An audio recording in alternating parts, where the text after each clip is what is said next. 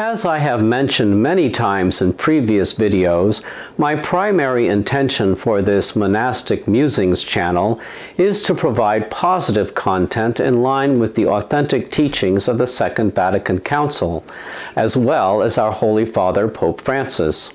It is understandable how one might interpret the title of this video, the MAGA Mass, to be a betrayal of that intention, fomenting a spirit of divisiveness rather than peaceful dialogue. However, from the outset of this channel, I have also made it my mission to provide clarity when I discover the promotion of false and misleading messages about the liturgy, which is also a major topic of this channel. Quite often, the public statements made by my Archbishop, the Most Reverend Salvatore Cordileone, stir in me some deeply visceral reactions, which are best reserved for my Just Joseph channel.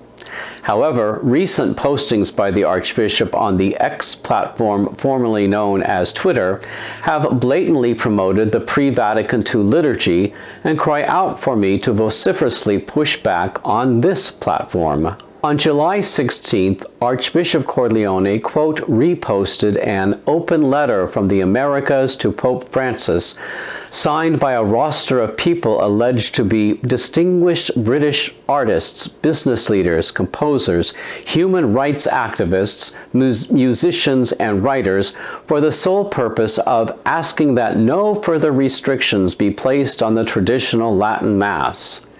Regardless of the obsequious language employed by this seriously misinformed document, it is outstanding that any bishop would dare to circulate and promote an open letter addressed to any pope and invite others to add their names to the existing list of signatures.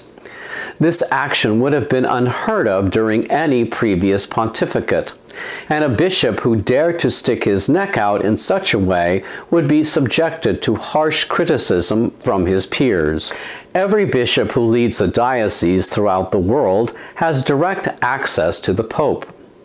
If a bishop has a serious issue to bring to the Holy Father, he could easily address it in a private letter to the Pope. A bishop could certainly engage his brother bishops to join in making the same plea.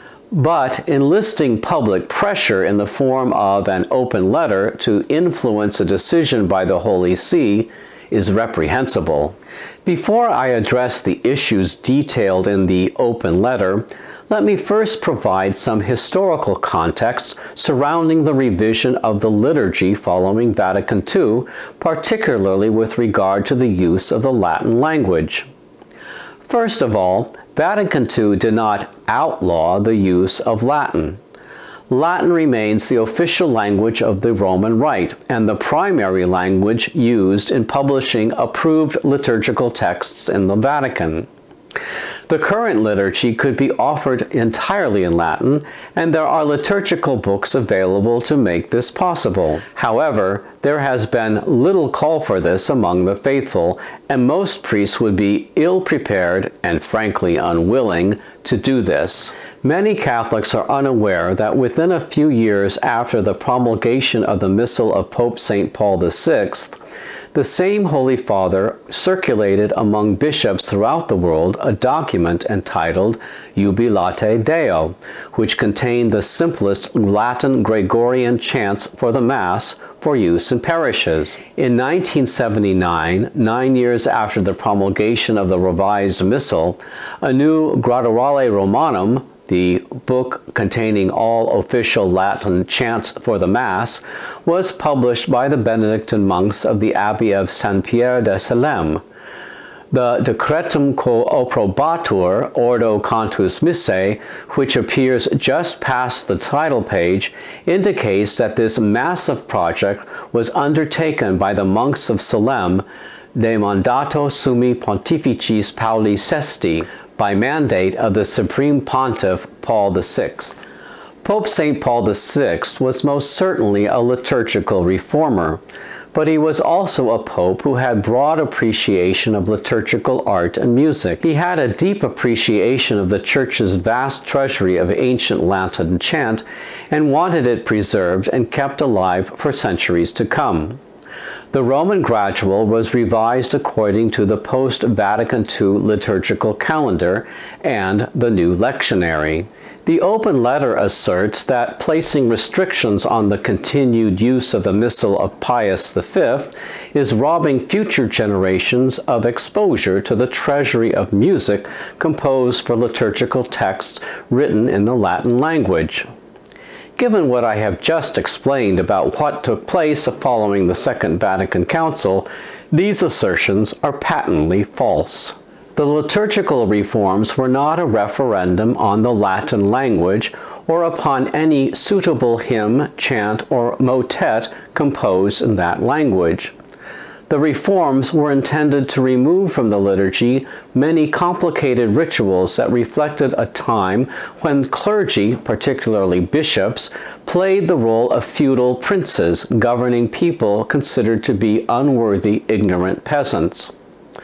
The post-Vatican II liturgy re-emphasizes the Mass as a sacred banquet shared by believers who profess a participation in the Paschal mysteries.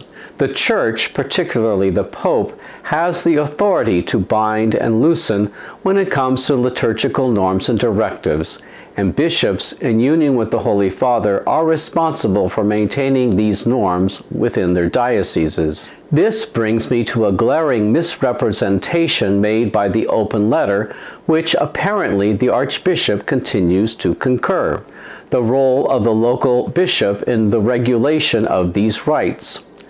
When the Holy Father issued his motu proprio Traditiones Custodes, the major issue he addressed was the weakening of the authority of the local bishop in regulating the liturgy, as spelled out in Pope Benedict XVI's Summorum Pontificum. The predecessor of Pope Francis made it possible for small groups of the faithful and individual priests within a diocese to opt for the use of the 1962 Missale Romanum with little control from the local bishop.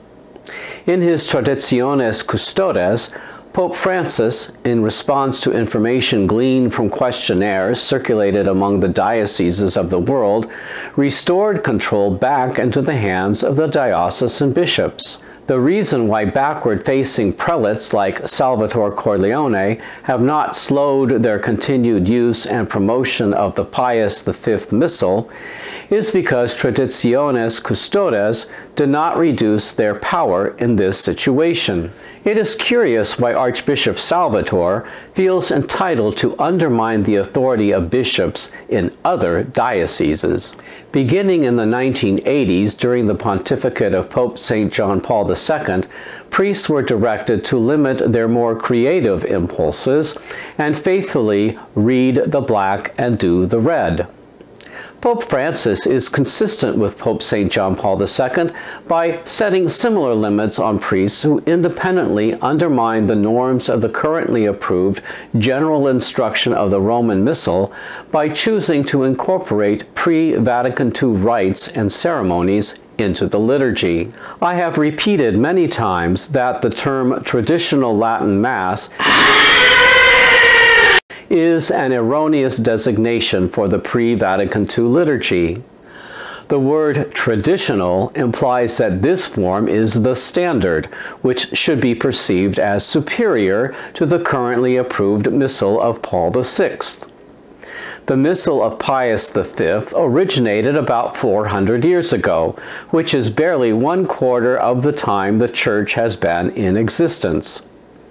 Against a liturgical history that extends 2,000 years, the Pius V Missal hardly qualifies as traditional. Now, to be clear, I am a huge fan of Gregorian Latin chant and 16th century polyphony, which comprised the early music of the Roman Catholic Rite. I once led a very successful 4-person schola that sang this music for an English Vatican II Mass in San Francisco from 2006 through 2009. And we were very, very good. You will note that I sing Latin Gregorian chant for the opening and closing titles of this and other videos. I have been doing my part to keep alive this rich treasury of early music composed for Catholic worship. But reliable support for my efforts have been wanting. Sadly, my lovely schola was disbanded because the Archdiocese pulled financial support from the place where my group was serving. What people do not understand is that this body of music cannot be adequately produced by a volunteer parish group of singers. It requires trained singers to carry this off, and trained singers, including me, cannot and should not be expected to provide their services for free. When Archbishop Corleone was developing his Benedict XVI Institute here in the Archdiocese, I applied for an open position at the Institute.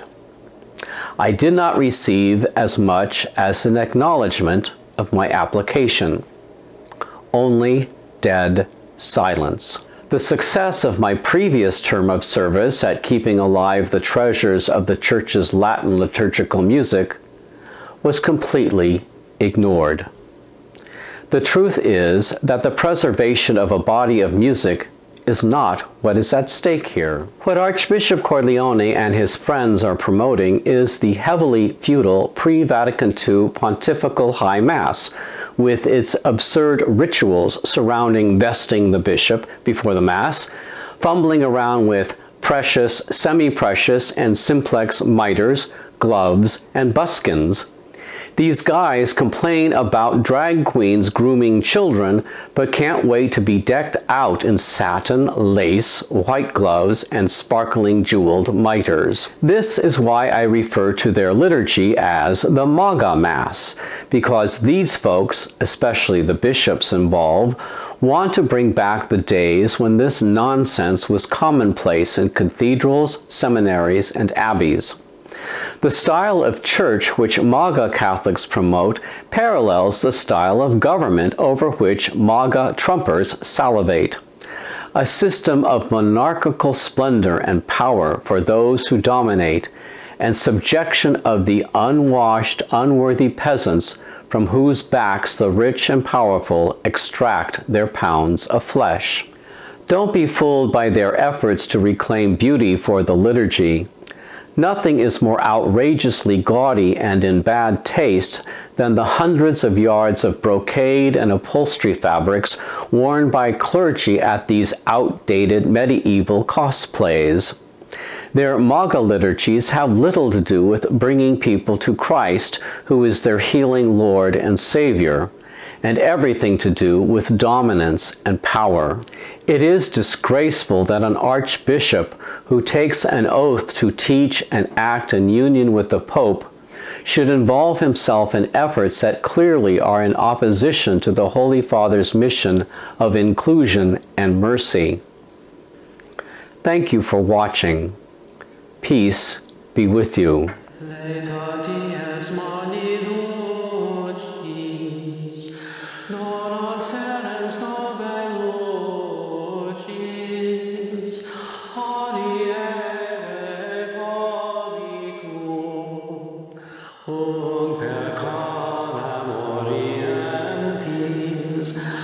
Admiremur ascendentis, Patria